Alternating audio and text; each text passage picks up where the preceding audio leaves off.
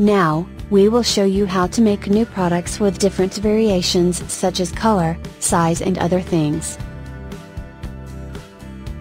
Go again to Inventory, Products and Services, click Add New and then go to Variable Product.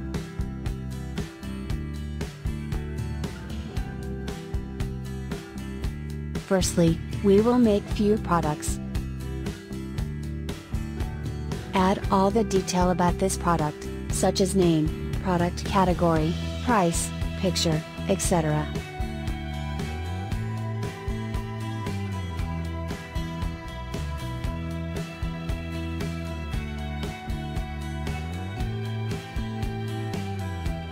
Let's make another one with the same details.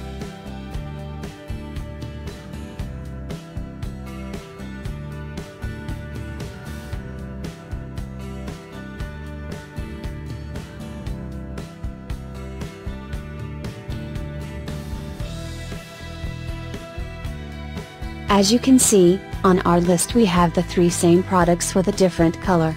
Before we set variable product we must create product properties.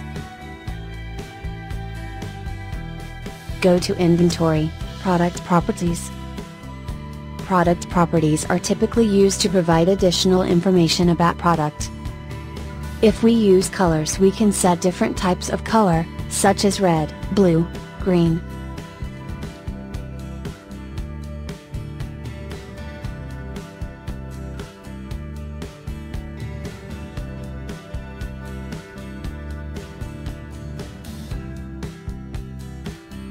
Now, let's go back to Product and Service to create one variable product with all details and products included.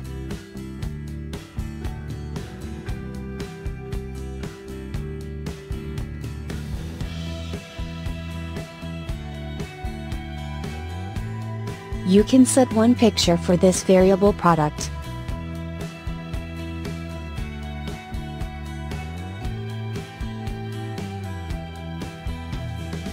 And now we will add products that will be included in this variable product.